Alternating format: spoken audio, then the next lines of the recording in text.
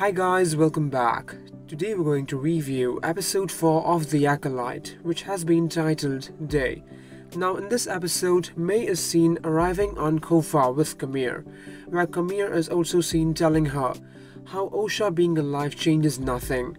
On the other hand, the council decides to send a team, but Sol wants to be on the mission, as at that time he thought that May died, but this time he knows she can be saved and he wants to save her, as he has Osha as a big weapon.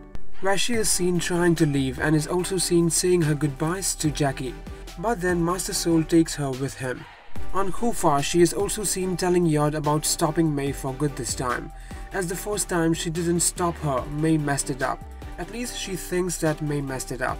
Here we also see Basil, and yes, Osha can sense creatures in the forest. May is then seen tying Kamir and telling him how she won't kill Kalnaka, but instead she will surrender, so she will not have to face her master, that evil master, and yes, Osha being alive changes everything for her. But then she gets to Kalnaka at first, and finds him dead, so that evil Sith is already here, and she is really scared of him. The Jedis arrive, and at first they are seen telling May to come out, but then that evil Sith emerges behind Osha.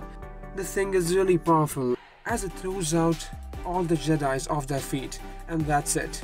Clearly May is scared so much of this thing, that she considers killing Jedis easier, and she is not pure evil.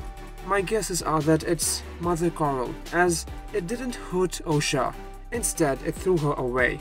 So guys, stay tuned for further updates, and if you guys enjoyed, please like, comment, share and subscribe if you haven't. Also let me know in the comments what you think about this. Thank you.